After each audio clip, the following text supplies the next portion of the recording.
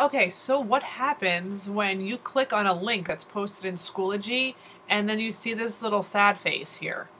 And you're like, oh, there's nothing in here, okay? Sometimes it's kind of like a weird connection and it might not connect to Google Drive or whatever the link is to. So sometimes that might happen if I post a direct link to a YouTube video. It might happen if I post a direct link to a video that I have just saved on my Google Drive. So here's a to-do list for today, okay? And if I click on that link, oh, sad face, what do?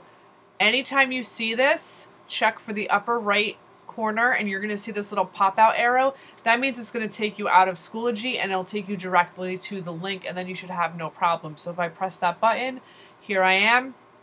It'll take a second to load, but now you can watch your video. Okay, so in any course, if that ever happens, just click on that little square with the little arrow to pop you out of Schoology and take you to the link.